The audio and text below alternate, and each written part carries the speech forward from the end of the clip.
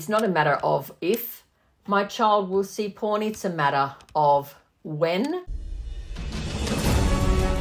Depression is not the problem. Depression is a symptom of a problem. It was like going from hot water to cold water instantaneously. So the effect of that is what over time caused a lot of damage to me. Make sure that you tell someone that you know you can trust. I know my songs and stories will bring healing in these days of fear and uncertainty. You are listening to the Under the Rug podcast with Nalini Tranquim. Ladies and gentlemen, welcome to Under the Rug. I am your host, Nalini Tranquim. Our young are glued to it. Our old are trapped by it. Relationships are destroyed by it. Families are breaking up because of it. Teachers are resigning. Governments are undermining its impact. And if we are not careful, we will have a generation of misogynists and abusers at a level like never seen on earth. Today we are uncovering the dangers of pornography on society, as well as drilling down to its impact at a family unit level, so that you can walk away more aware of what's going on around you and be better equipped with practical tools so that you can rise up, take responsibility and make changes to the trajectory of your family's future and ultimately shift the landscape of society as a whole.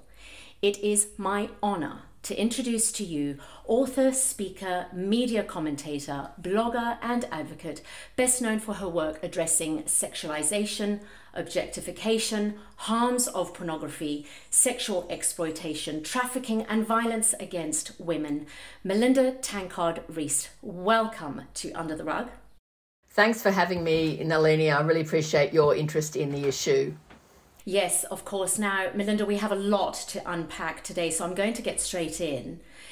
If I were to be a chain smoker, I would find myself sitting in my doctor's office asking him for an overall assessment of the condition of my well-being so that I'm fully aware of the impact of my habit, okay? I would like to start today's conversation by asking you, in your experience and with your expertise, what is your overall assessment of the impact of pornography on society's well-being today? Well, Nalini, to use your smoker analogy, I would say that we are fourth and final stage terminal. I've been working on this issue for many years, and everything and more that my colleagues and I predicted more than a decade ago has come true. We are seeing now a global rise in adolescents committing sexually aggressive acts on children. This has just been documented in a global journal in the last month of adolescent boys, now the most prominent cohort of sexual abusers of children. This is the fruit of the indoctrination and propaganda of the global pornography industry, which has groomed boys to consider girls as existing purely for their pleasure and entertainment. It has developed a taste for violent, sexually aggressive acts, and we are seeing this play out now daily. I'm seeing it in schools. Girls by the thousands are reporting to me the effect on them of porn-saturated boys. It's a disaster for the boys, it's a disaster for girls, it's a disaster for relationships. And to be honest, I have to ask myself, what kind of civilization are we forming here? Because all the things that we once held to be valuable have been eroded by the indoctrination and impact and proliferation of the global porn industry. So yeah, that's a long answer to your question, but stage 4 terminal, absolutely. Yikes. This is not good. No, this is not good, Melinda. At what age are children being exposed to pornography? Well, the official figures are around 11 and 12, but I can tell you, Nalini, anecdotally, Parents contacted me almost every day describing exposure of their child who might have been 5, 6, 7, 8 years of age. You can see this documented on Collective Shout's Kids Exposed page, where parents are sharing stories. And these stories include children playing children's games, children typing innocent terms into search engines, children being preyed on in children's sites, chat groups, gaming sites. So it's not a matter of if my child will see porn, it's a matter of when. And parents need to realize this. This is serious. It is dire. And the child doesn't have to be specifically looking for porn to be exposed to it. They're being exposed on devices. They're being exposed at sleepovers at their friends' houses. They're being exposed on the school bus. A new phenomenon last year, that girls were telling me was that boys were airdropping porn to any child on the school bus with a phone. Children are being exposed at the school camp. There is no place that is really safe for children now that pornography won't find them. The porn industry has created porn sites based on children's most popular cartoon characters. They can be searching for Dora the Explorer, Atomic Betty, Dorothy the Dinosaur, My Little Pony, and see porn. The porn industry on earth has researched the most common search terms children put into search engines and the mistake that children make. And based on those mistakes, they are directed to a porn site. This is deliberate because the porn industry needs to groom the next generation of porn consumers. So yes, we talk about accidental exposure, but much of it is deliberate. That is the business model of the porn industry. And as a result, we're seeing children acting out on other children in ways that have never been recorded before in history. Little girls telling me at school they're touched, they're groped, they're sexually harassed daily. Boys demand nudes from them. Boys send them unsolicited dick pics even in primary school. Boys are now threatening little girls with rape if they don't send them nudes. The rape threats have grown significantly in the last year. I have young women of colour, even in year 7, telling me that boys tell them that they are their dirty little sex slaves. These are all genres of porn, right? This is not innate to boys. Boys aren't born like this. They are being socialised, groomed, preyed upon, and we are seeing the results of that every day now. Yo, blimmin' heck. We're seeing it in our domestic violence frontline services as well. Frontline service providers are telling me they're seeing more porn-inspired injuries in girls than ever before from 14 years and up. Significant injuries inspired by porn. So we're creating a brutalized, aggressive, callous and cruel generation of primarily boys who are exhibiting these behaviours because they are consuming porn. And this is corrosive to connection. We're emotionally desensitizing boys to violence and aggression through porn, through violent game, through toxic social media influences such as Andrew Tate. And what hope is there for them to develop healthy, respect-based relationships, let alone sustain lifelong partnerships and that's right, families and care for children? It really is a monumental tragedy for everybody. Yeah, no, and it cannot be happening on our watch. We have got a lot of work to do. Like you say, it's not a matter of if my child is exposed to pornography, but rather a matter of when. Yes. So I have parents listening right now thinking, well, I can't prevent my child from being exposed to porn, so what can I do? Mm-hmm. Well, parents need to act personally and they need to act collectively. So personally, for a start, having rules around devices, having rules around phones, ensuring that children understand red flags for predators. I include this in my talks, the red flags to watch out for. Children need to understand that not everyone online is a friend. Yes, come on. And they're so naive. They're so trusting. Yeah. What are the red flags? Well, if they're communicating with someone and that person says, can we make our chat private? Or don't tell your parents, or no one understands you like I do, or, send me a picture and I'll send you a present. We're seeing a rise of sextortion now, with more and more young people being tricked and thinking that this is a friend they're talking to, and then they're persuaded to send a picture, and then they're threatened with blackmail if they don't send more pictures or if they don't send money. So children are at risk. Obviously, not allowing children unmoderated access to their computers, not having devices behind closed doors. Like if you knew of a parent that had a stack of porn magazines in their children's bedroom, you think there was something wrong with that, right? Right. However, we are allowing children behind closed doors with internet-enabled devices full of millions of porn images and full of predators. Why do we make an exception for that? Why do we treat that as something different? Yikes. So do you have filtering software? Have you looked into the filtering software that's available through, for example, Family Zone or Bark Technologies? Have a look at the resources offered by the E-Safety Commission. But then also personally, what are you modelling in the home? What do you tolerate? Do you tolerate sexist jokes? Do you tolerate violent games? Do you tolerate misogynist music? Rap artists, for example, who sing the most vile songs about women. Do you tolerate boys following the Andrew Tates, these malign misogynist influences? What are you allowing in the home? The family is the primary educator of children.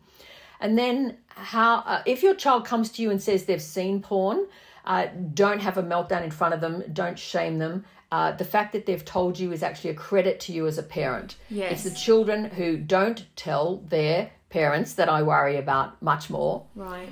So try not to totally collapse. Take a breath. Tell the child that this is common. It happens to kids a lot. Find out where the exposure took place. If it was at school, tell the school authorities. It is likely that other children have been exposed as well. And then look at filtering devices. Look at, was it other friends showing the child porn? Well, maybe you want to raise that with, the parents. But don't take a shame-based approach, because your child will end up in worse places, and try to see it as a compliment that they've told you. Then we need to act collectively. This is an unregulated industry. In Australia, there's no regulation. Your child can see rape porn, torture porn, sadism, incest and bestiality at the click of a button, with no proof of age required. And the Australian government has let us down here. Under the previous government, we had a commitment on an age verification system to help protect children from porn. One obstacle in the way of accessing hardcore violent porn. Unfortunately, the current government has said late last year, that they weren't going to go ahead even with a trial of an age verification system, even though this is being rolled out in other countries. So we are putting pressure on the government, the communications minister, to get this trial back on the table. So Yes. if your parents, any caregivers, guardians want to get involved in that campaign, please sign up to Collective Shout. It's free to join, and we will help you take action on that as just one sensible, basic, common sense approach to trying to protect children from this harmful material, which really is deforming their childhoods. It is setting them up for failure. It is a public health disaster. It's a never-before-seen experiment on the healthy sexual development of our children. Our children are guinea pigs here. And if we genuinely care for them, care for their well-being, then please get involved in Collective Shout, and we will help you to take action. So acting personally and acting collectively and politically. Too many parents have been too nice, we've been too polite. We can't, that's a luxury we can no longer afford. We cannot leave the sexual formation of our children in the hands of the global porn industry. And that's essentially what we're doing if we don't take action. That's exactly right. Oh, that is exactly right. I've got some specific questions for you, Melinda, for parents of girls specifically. How do I teach my daughter how to understand potential harm online? Yeah, well, it's the harm online, but it's broader than that. It's happening every day in their real lived lives. So for a start, they need to be helped to understand that they are of more value than what the global porn industry tells them, than a sexualized culture tells them. They have innate value and worth that should not be judged and assessed on the basis of purely their hotness, their physical appearance alone. And that's what they're taught, that's what they're told. You have to be hot, you have to be sexy, you have to get hundreds of likes for your Instagram bikini photos, you have to be sexually on display, you have to act in an exhibitionist way, or you have no value and worth. So let's model something different to them about their true value and their true worth. Encourage them to spend time offline. All the global research now demonstrates that the longer young people, especially girls, spend scrolling through social media, especially Instagram, their mood goes down. Yeah. This is because they are trying to aspire to so-called social media influencers, Instagram influencers, who are offering a very limited, normative, narrow ideal of what it is to be a woman. And the latest research on this is very powerful.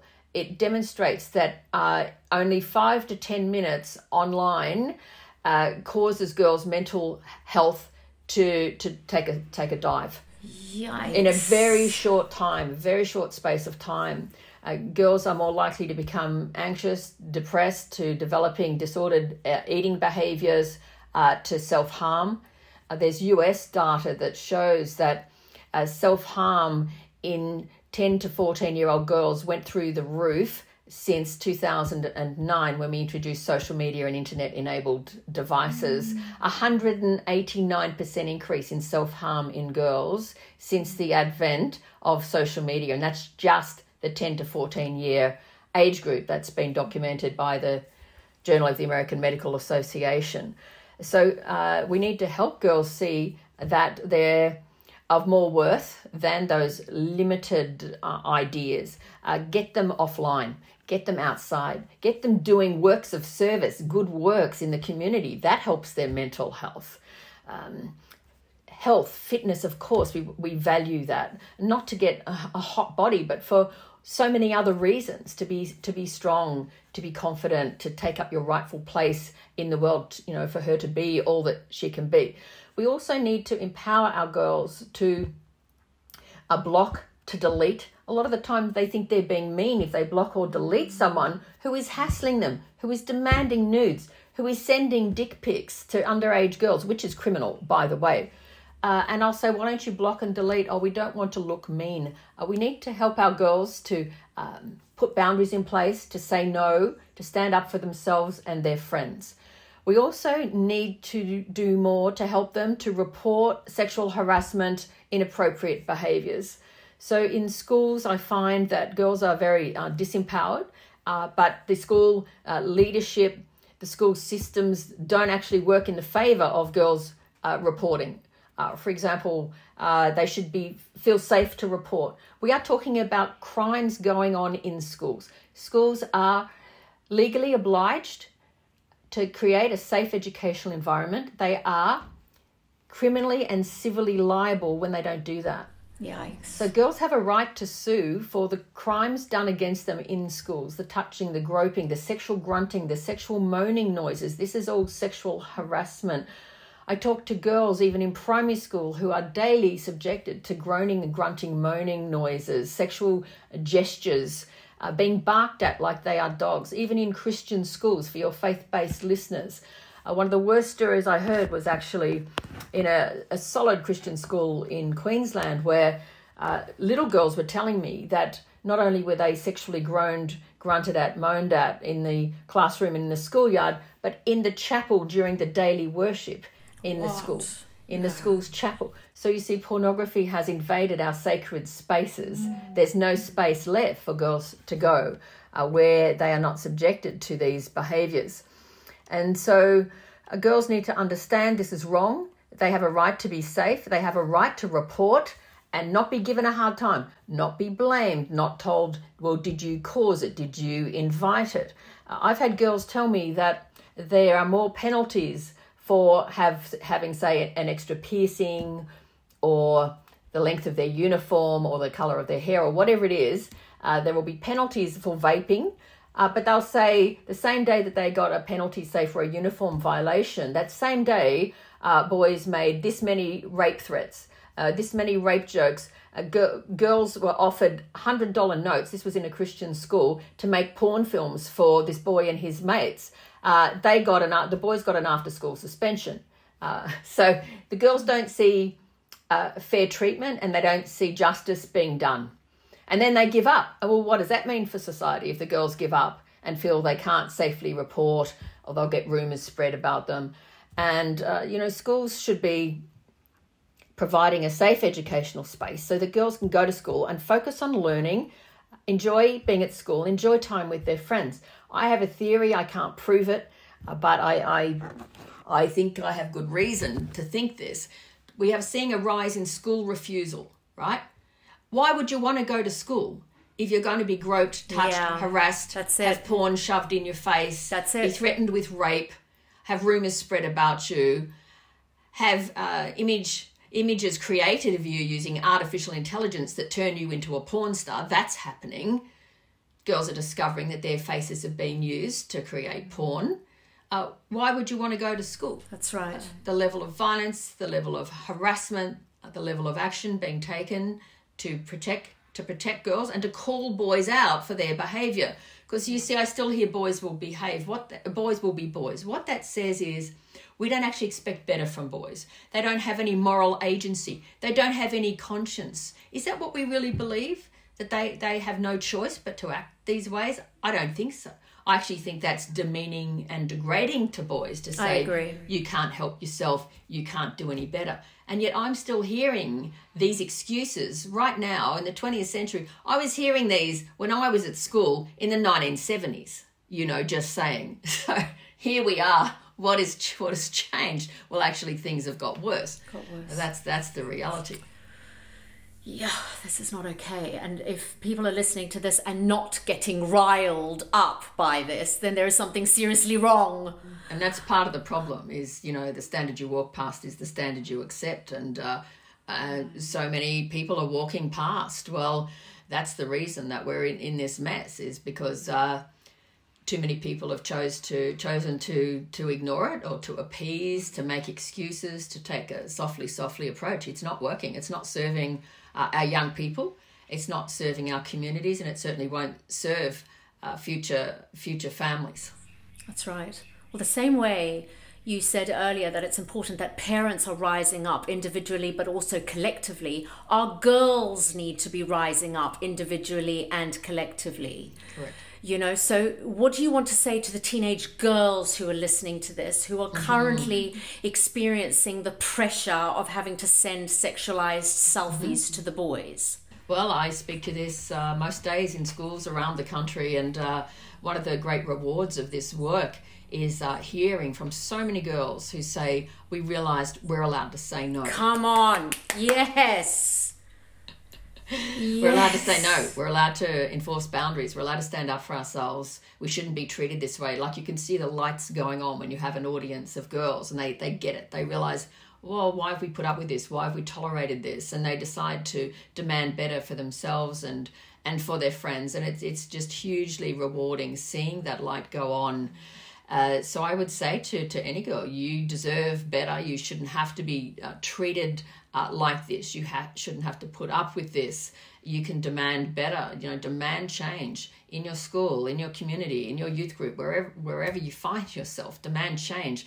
It's not going to change until one girl stands up and says, that's it, I'm done with this. I'm not going to put up with it.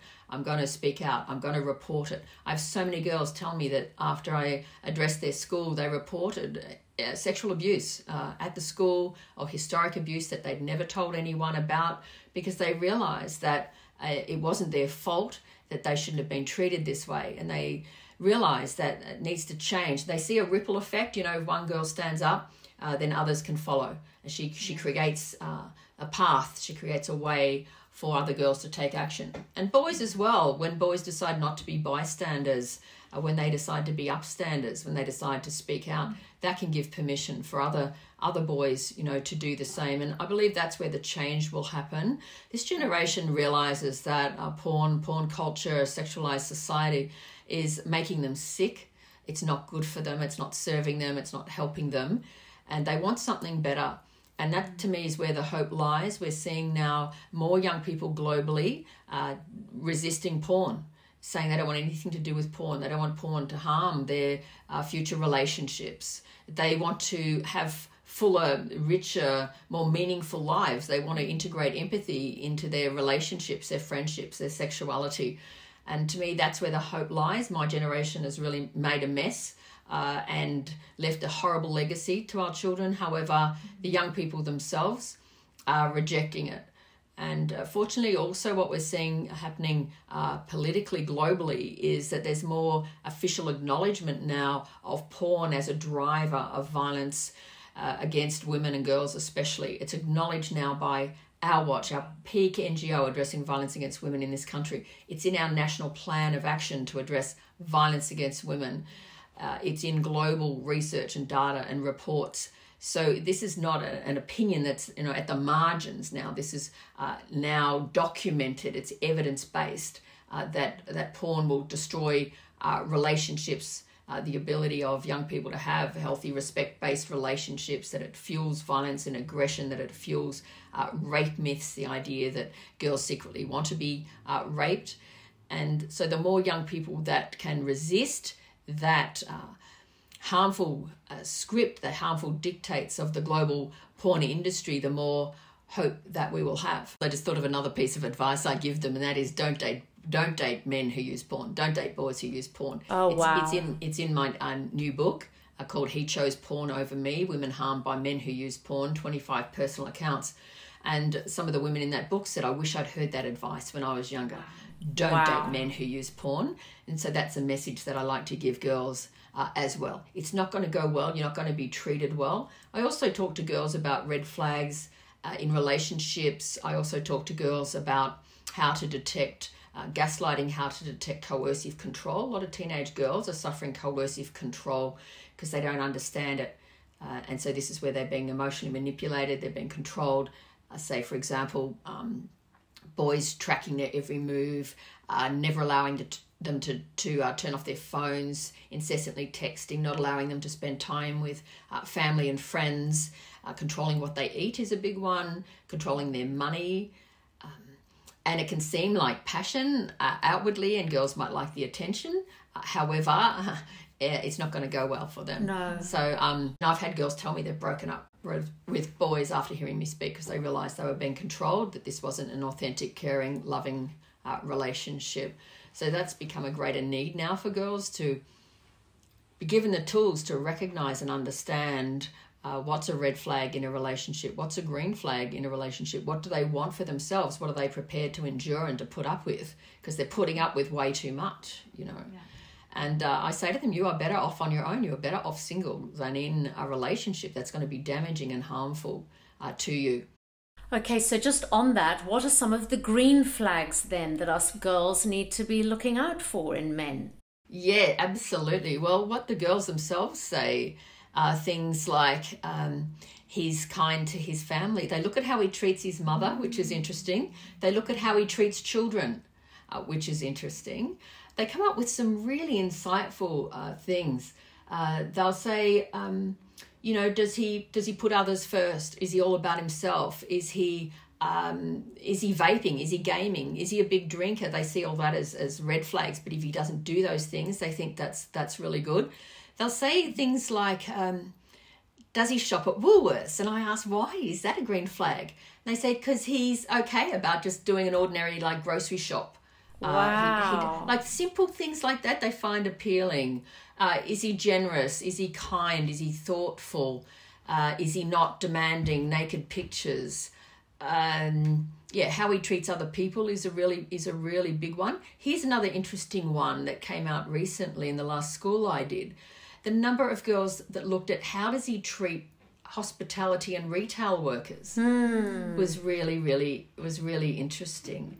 Does he allow you to have time with your girlfriends? Does he respect your own time, your own need to do your own thing? Or does he want to be with you, every second of the day? How does he speak about other girls is a big one. Wow. Does he put them down? Does he make sexist comments about girls' bodies? Does he make sexist jokes? Here's another big one. Does he change towards you when he sees mates coming? Because a lot of girls will say he really changes. He shifts. When he sees his mates, he shifts, becomes a bit more standoffish, a bit more cold, a bit more controlling, mean. They notice that. So the boys that don't do those things are very attractive to the girls. Wow. Yeah. I'm putting all this in a new book, by the way. So good, Melinda. It's needed. Red flags, green flags. Yeah. It is needed. Yeah. I actually want to encourage parents listening to this, if you're a parent of a teenager, to have your teenagers listen to this podcast, because it's going to be invaluable for them to hear it for themselves also. Yes. So shifting the conversation slightly then, for parents of boys, how do we raise our boys to rise above toxic messages of masculinity to become men of integrity? Yes. Well, again, I think it has to start with the modelling, particularly of males in their lives, fathers, if there's fathers around. Where there's not fathers, hopefully, a good uncle, an older cousin, or some male mentor in a community group or a youth group. Finding good men that can get around that young man to help him to resist the lure of these toxic messages, helping educate them about the Andrew Tates of this world. Well, Andrew Tate wants to control women. He's profited from selling women's bodies. He's on multiple charges for trafficking, etc. Just because he tells you to drink water and to be fit doesn't make him a model of, exceptional manhood. Why do you want to follow this controlling model? Girls tell me that any boys following Andrew Tate treat them worse. They treat them worse. They put them down. They want to control them. They want to limit them. They tell them, go into the kitchen and make me a sandwich. They see them only in sort of sexual terms. So modelling healthy masculinity, and we just don't see enough of that in the culture. If you look at the kind of men that get rewarded in this culture, often it's sportsmen that do the wrong thing, or it's rap artists singing the most vile lyrics about women. It's men who do the wrong thing that still get accolades and still get praised, that get away with sexual abuse and harassment of women, even at the highest levels. I mean, this goes back to our porn issue here. Think about this. This generation of young men have been raised on porn, groomed by porn, taught that, women deserve to be treated in violent, sexually aggressive ways, that they've learned a sense of entitlement. Think about this. They will become our police officers. They will become our members of parliament. They will become, God help us all, our judges, our law enforcement, making decisions in rape trials and sexual harassment cases where they've been groomed on porn themselves. Is there a reason that we see such low sentencing rates? I mean, community service for accessing, consuming, millions of images of child sexual exploitation. You get community service, you go pick up rubbish somewhere. I mean, this is the reality. And Australian men are in the top 3 highest consumers in the world of child sexual exploitation material and live distance streamed abuse of children in the Philippines, for example, where they can just dial up live abuse of a child. And yet the penalties aren't that severe. That's something we've been working on at Collective Shout. So what are we modelling? And what are we doing to change the culture? That again goes to our political question here. Why is so much of this work being done by women? Like, for example, Yeah. I can get asked, what are you doing for men? Well, we're actually doing a lot for men, but for the man that's asking me, what are you doing for men? Like, you want me to organise your sausage sizzle on your diary dates? Like, maybe you could do something for men. We can't do it all. That's exactly Having right. said that, we do work with some really good men globally. And we have some very good male allies that are working in this space alongside us, which is great. But we need our male politicians to do more. Yes. Why is it acceptable to any man in Parliament to not support age verification, for example, to protect children from porn? I mean, we say this to any MP, of course, but you're asking me specifically about men and boys here. So we need a total radical cultural shift in the raising of young men. I believe we have failed to raise a generation of healthy young men. We've failed the boys, and I want to know why we're not producing better young men. Why haven't we done a better job of that in our schools, in our community more broadly? To me, this is a major question of our current times, is the lack of formation of boys. I mean, these boys are doomed to fail if they're consuming porn, they're gaming day and night, they're not focusing on their studies, they're totally distracted, they're totally controlled by the mob, the tribe, the gang in their behaviour. They're not taught to aspire to something better, richer, higher. How are these boys going to make a good contribution to society when they are getting off on porn day and night? That's right. And I mean, this includes our so-called leaders, including in churches, like upwards of 80% regularly consuming porn. Yeah. Like, you're not going to change the world that way, just saying. No, that's right. So yeah, it's a huge question. Is the question of our failure to raise good boys. So, if you're raising a good boy parent, thank you so much. Thank you. Yes. Thank you for Yes. the good boys. And that does give me hope when I meet good boys. And they pay a price for being good. They are called names, they are bullied, they are called simps, they are abused, they're often beaten up, they're verbally bullied and put down just for being decent, just for basic decency. And yet the girls they like to see that there are good boys, that there are emotionally intelligent, empathetic young men that they can talk to, have a good conversation with, who aren't sexualizing them, that aren't trying to get into their pants, that aren't trying to get a nude picture. So to those boys, good on you, stay strong, hold strong. And I'm sorry it's been so hard for you, but you will be ultimately, rewarded. Yes, you've got absolutely. your integrity, you're a young man of integrity. And you've paid a price for that, but, you can hold your head high. Yes. And there will be future rewards for that. That's exactly right. You are going to make a magnificent husband one day.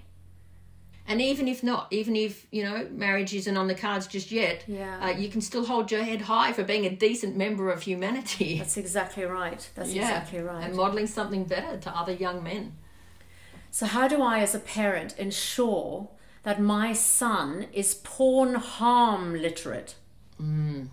Yeah, well, we need to have these conversations early, and I offer 2 books for parents. One is called Good Pictures, Bad Pictures, which you read to your child. It's for children like 6 years old and up, which again is a tragedy. But if we are not having these conversations with our child, someone else is, and they may not share our values and our desires for our child. I have another book called How to Talk to Your Kids About Porn. Simple, easy to read, accessible. To have these difficult conversations, help your young person, especially your boy, to see that porn will consume them. They will end up in places they never thought they would end up in. I've talked to young men who ended up consuming child pornography. They never thought that when they first started out. But you see, the brain becomes acclimatized, and the brain needs harder content to get that same dopamine hit. The power of porn has been compared to the power of crack cocaine in terms of the impact on the dopamine receptors in the brain, right? But they become immune to, I hate to even use this word, but to the sort of standard, basic porn. And then they end up needing more fetishized content, more hardcore violence. The most popular genres of porn are the most violent. So rape, torture, sadism, extreme degradation and torture of women. Like, it's not even about, watching couples have sex. It's way beyond that. It's torture. And we've documented the experience of women that were in the porn industry and that have now left. And they say, they were injured. They couldn't demand, even like protection, condoms. they had to agree to more and more hardcore content because there's so much of it out there that you have to be willing to suffer and be mistreated. And that's, if we are allowing boys to be aroused by extreme torture and degradation of women, it's not this okay. does not augur well for society. This does not go well. No, it does not. So helping our young men see they're not going to be set up well for life, they're not. But also helping them feel they can talk to you about it. Yeah. That if they have developed habitual behaviours around porn, that you are there for them, you're there to help them. They can find online resources, Fight the New Drug, resistporn.org for faith-based families, Reboot Nation, for example, where they can find online support. But I also really prefer, the online support is fantastic, don't get me wrong, but they need to look someone in the eye. Where are our safe groups of men having these conversations in our communities, in our youth groups, and being accountable to another male, preferably, being accountable, talking, being honest, having accountability software, for example. Look, the only men that I've met who were able to break their porn consuming habits took radical action. They smashed up phones, they smashed up computers, or they only allowed themselves online for limited times a day. They had accountability friends. They were transparent, they were upfront, they did everything it took to get free, right? Because this is a very controlling habit. One argument that I used with men is if it doesn't mean enough to you that you won't be a nice human being, or that you will develop erectile dysfunction, which we're now seeing in teenage boys, again, never recorded before in history. But I talk to doctors who say they have more teenage boys now coming to them with erectile dysfunction because they have so glutted on porn that real girls, real women don't arouse them now because they have this, online harem of everything. And so they're not even aroused by normal human connection, skin-on-skin contact with a partner. But if those things don't mean enough, if self-interest doesn't mean enough, I say this: you've become a patron of the global sex industry. You are contributing to trafficking. You don't know if that young woman's been trafficked or not. There's no sort of dolphin-free tuna version of porn. We know that women are trafficked into the sex industry, not just in prostitution, but to make pornography, right? Those industries go together. They work together. Of course. Often the same people are behind them. And you've become a patron of that industry, which traffics women, underage children, to make these products that you're now consuming. How do you feel about that? Does that feel good to you? And I've had boys tell me that it was that argument that helped them to stop. Wow. Because they realised every download was driving the global pornography, the global sex trade trafficking industry. And they realised that ethically, if they still had a conscience, they didn't want to be part of that. And if our men rose up, there would be no industry. Correct. That's the demand, right? You've got to address the demand. Every man that is downloading porn today has created that demand for the bodies of millions of vulnerable women and girls and little boys as well on a global scale, right? And you're part of that. So face that and make amends. Make amends. Do everything you can to free yourself and end the industry. Yeah, exactly. We put a call out to our listeners asking for any questions that they may have on the topic of pornography. And one of the questions asked is, what do you say to the couple who watch porn together thinking that it helps their intimacy? God. Well, for a start, I'd love you to read my book, He Chose Porn Over Me, Women Harmed by Men Who Use Porn. Often the pathway is not that the woman wants to view it. Often the pathway is the man wants the woman to view it with him. Yeah. And that's what I've been told by many women. It wasn't actually something they really wanted to do. It's something he wanted to do to, spice up their sex life. The women that I've interviewed on this, I didn't really love it, didn't really enjoy it, could see that he actually couldn't be aroused by her on her own. He needed the porn for the arousal. I speak to teenage girls in high schools who tell me that their boyfriends cannot climax without porn playing in the background. And we are talking 15 and 16-year-olds, right? So I would say look at your relationship perhaps there's something lacking there, that mostly he wants to introduce porn into the relationship. And what happens when the so-called, and again, I don't like this word, but the so-called vanilla porn doesn't do it for him anymore? Where's he going to want to go next? And what if he starts demanding of the woman, and this is recorded in my book, He Chose Porn Over Me, what happens when he wants to choke and strangle her, when he wants to ejaculate on her face, when he wants to engage in so-called breath play where she nearly dies as a result of strangulation, which is a hugely popular porn genre. What happens if he wants a threesome? Are you happy with that? What happens if he thinks it's okay to use women in the sex industry? These are all, pathways, trajectories that happen to the women in my book. So again, ask yourselves those questions. I was on a TV show once on porn, and it was very pro porn. And there was a couple there who were put up as the couple that, porn has enriched their relationship and their marriage. And, they spoke to this. The woman quietly took me aside afterwards and says, actually, I hate it. And I wish he wouldn't make me use it with him. Whoa. Right. So, and again, look at what you're consuming. Do you know those women were, willingly there in the industry? Like, really? You've become part of a global trade. That's right. That is destructive, that is violent, that is harming every woman and girl in the world, right? That is reducing the status of women on a global scale. Yeah. And you want to be part of that and do that under the guise of, it's enhancing our marriage? Really? Yeah. Like, you don't want to try something else to enhance your marriage? And is this really the kind of person you want to be married to? Just saying. Yeah. It's demonic. It's from the pit of hell. What do you say to the person or the couple addicted to pornography who have listened to your warnings today and who desperately want to be free of the grip of porn going forward? Okay, well, do everything you can to get free. A lot of the time in my book, the man would claim to want to get free but wouldn't take any steps to get free. Exactly. And she was expected to do all the work, make all the appointments, make all the bookings, set up the therapist. I didn't like that therapist. Find me another therapist. If he's serious about changing, prove it, show it. Yeah.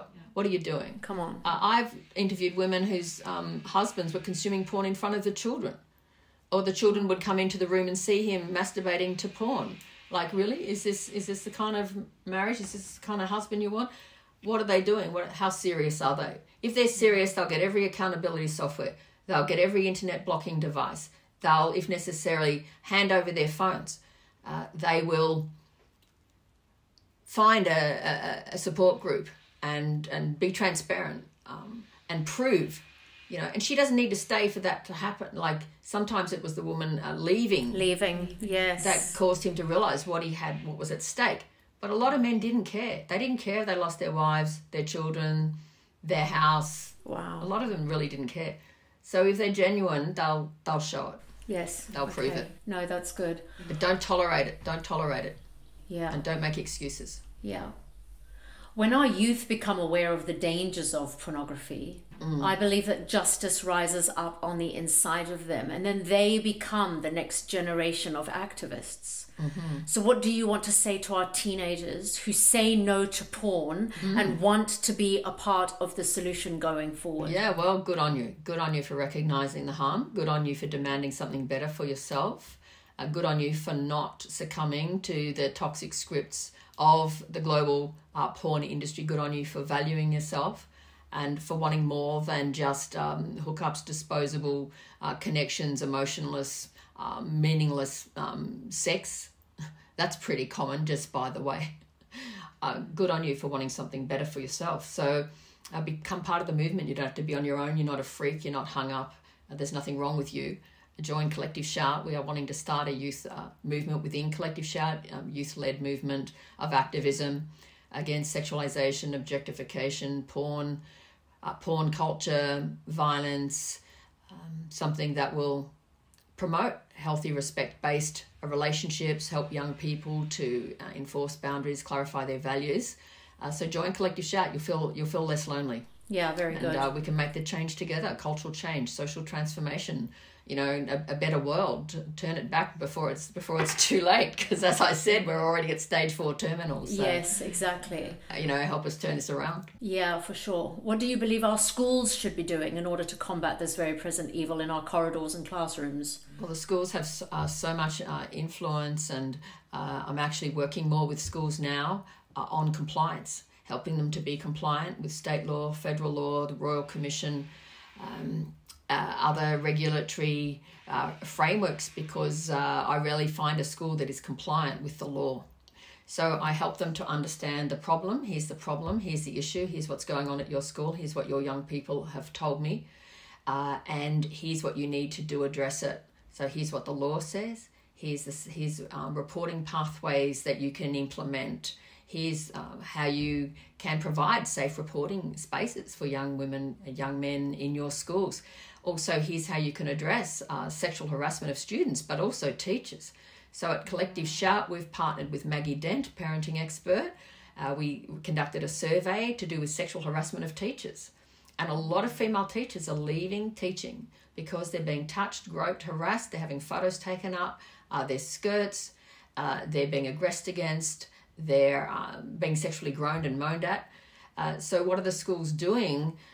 I run case studies. I run like day workshops with schools. And last year I worked with a large number of schools in far north Queensland, and I did case studies with them. Okay, if this happens, what would you do? And it was identified that there was no clear reporting pathways. So what's the chain of command? Where you're hearing boys making sexual groaning noises at girls. Where do you go? Is it the year leader? Is it the principal? Is it the parents? Is it the union? Is this an OH&S issue? When do we bring in the police? Yeah. And a lot of schools feel overwhelmed by the problem. They're overwhelmed already with just trying to educate students, given the current sort of cultural pressures and complex mental health issues, social media. Violence in schools is increasing. Violence student on student and student on teacher is increasing. So they've got so many issues already. And on top of that, you've introduced porn-inspired behaviours, primarily from boys. So schools need help, and I've got a new package that I'm rolling out this year for school leadership. Wow. With myself, with a safeguarding specialist, child safeguarding legal expert. So good. And also with a leading child psychiatrist to help to deal with the mental and emotional fallout, mental and emotional harm in children who are perpetrating and children who are victims of that perpetration. So you're hearing it here first. It's a new offering to try to help schools, to help their young people, to help their teachers, to try to work this out. This is a whole of community approach. It can't be parents on their own. It can't be schools on their own. That's right. It's too hard. It's too big. Yeah. We need parents, communities, schools, governments, regulatory bodies to work together. Yes. To acknowledge what the research says. Come the on. evidence is solid now. And to say, well, what are we going to do? Do we care about this next generation? Do we care about our children or not? Because they are the guinea pigs in this never-before-seen experiment. We have to ask ourselves the bigger questions. Well, what kind of society do we want? What kind of civilization do we want? That's right. And let's work together to try to bring that about. Exactly. Yes, exactly. Gosh, roll it out in Australia, and then I think you need it rolled out across the earth. Correct. Melinda. Yes. Well, we're working with our global allies on this issue. It's too big to deal with on our own. It really is. Keeping in mind that our audience is international, what do you want to see governments doing around the world on this matter? Well, we are doing this now. We are working on this now. We are working with global allies whose governments have done the right thing. So right now there's, I think currently 5 to 6 countries rolling out proof of age protections for children. Oh, wow. So Australia needs to follow suit on that. Yes, come on. We are also working with our global partners in a campaign to bring down Pornhub, the biggest dispenser of misogyny and violence in the world, the most popularly visited site of boys. Pornhub has been implicated in trafficking, child sexual abuse videos, rape videos, non-consensual image sharing.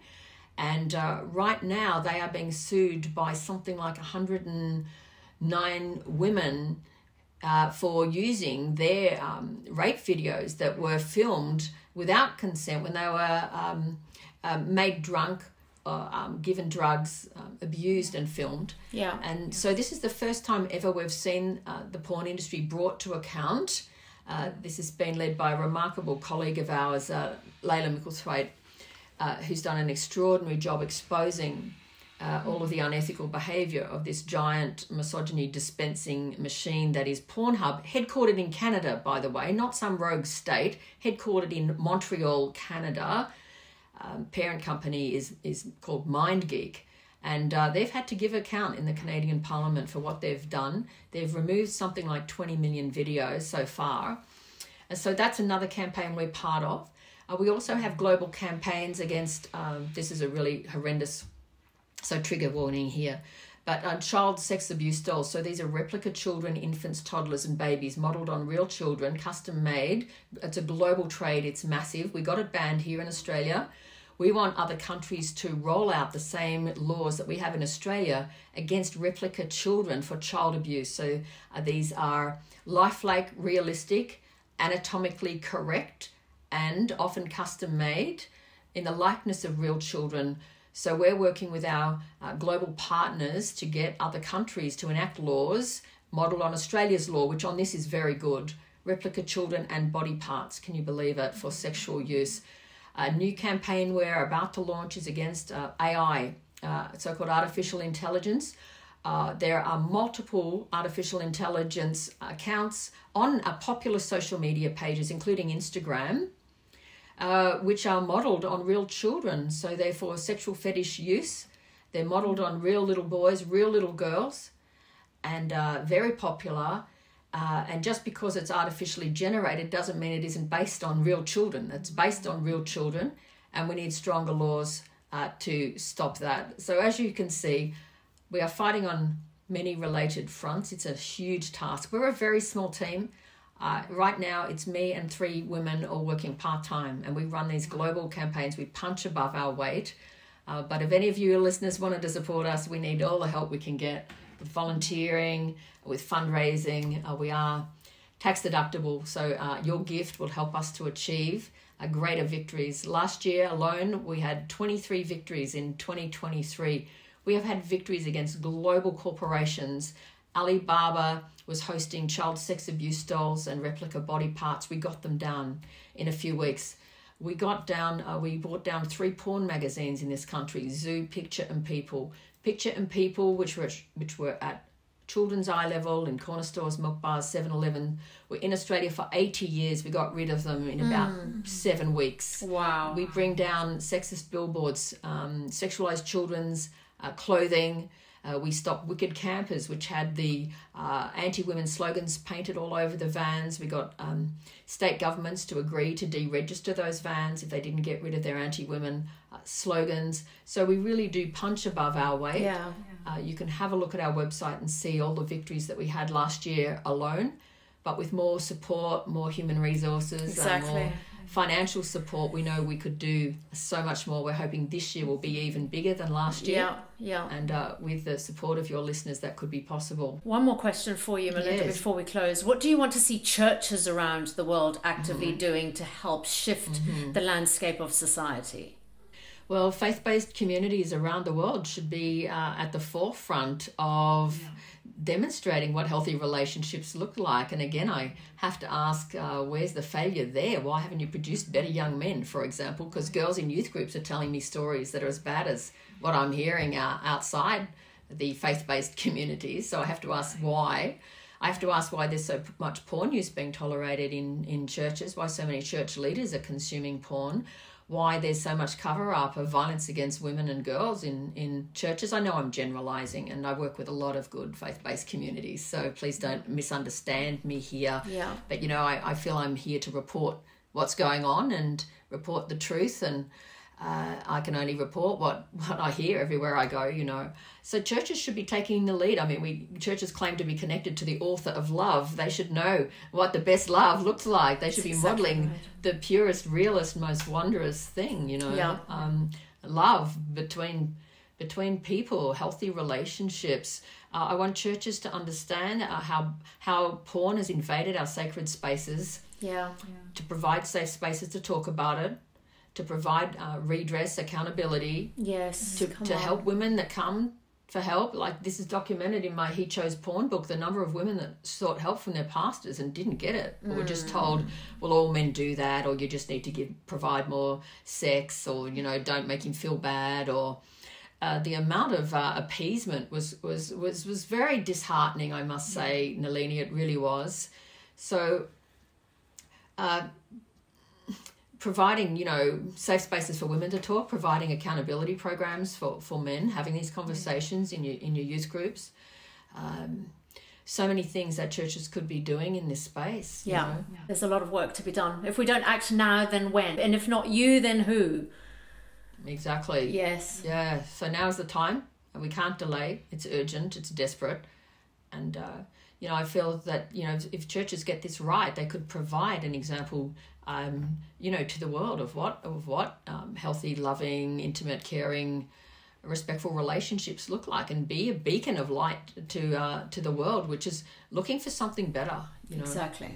They know there's got to be something better than what's on offer right now. That's right. Melinda, any closing thoughts that you want to leave our audience today? Well, naturally, I'm going to say we need you. CollectiveShout.org is our website. It's free to sign up. If you sign up, you'll hear from me. I hope that you'd like to. We will put you in touch with others that feel the same way. That's the strength of Collective Shout, is that collective voice. We'll help you to act personally, how to act collectively. Like all of our social media pages. We're on Facebook, we're on Twitter, we're on Instagram. We are reluctantly on TikTok because we need to be where young people are. Like us across all those platforms. Share our petitions. It doesn't take long to hit retweet. It doesn't take long to share a petition. Our petitions often result in success. And be prepared to get your hands dirty, you know. Don't say, oh, we're glad you're out there doing it, getting your head kicked in, you know. Maybe you could do it too, and we could achieve more together. You know, and you don't have to be necessarily the front person, but there's so much you can do behind the scenes to support what we do. And we have a volunteer program. You can ask for more information about that. Yeah, fundraise. Invite us to your school. Invite us to your church, your community group, your company, your small business. Which prompts me to mention this. We also have a corporate social responsibility pledge. If any businesses out there, companies are not sexualizing women and girls in their advertising and marketing and products and agree with everything we're talking about today, if you sign our pledge, we will promote you to thousands of supporters around the country. Yes, we smack the bad guys and we name and shame them, and we tell you who not to shop with every Christmas. We have a list of offenders to avoid, but we also want to honour the good companies, the good small businesses that don't engage in unethical practices, that believe in corporate social responsibility. We will honour you, and we will promote you to thousands of people. I love that. So please, get on board. We're trying to do, we have positive initiatives as well. So good. For turning this mess around. So good. Melinda, thank you so much for your time pleasure. today. To all my listeners, if a compass doesn't provide the coordinates, how does one know where they are going? If men and women of integrity who still carry a moral compass don't rise up and lead the way, the next generation will fall into the precipice of demise on our watch. We have a responsibility before our children, our partners, our loved ones, who ultimately make up our society, and therefore we cannot sit scrolling in the shadows. We must take action now. If today's episode has raised any questions or matters of the heart have bubbled to the surface, then please reach out to info@NaliniTranquim.com. Thank you for joining us. Thank you for listening to the Under the Rug podcast with Nalini Tranquim. To learn more about Nalini's online coaching programs, to book Nalini for your upcoming events, or for more information, please visit nalinitranquim.com/contact or email us at info at naliniTranquim.com.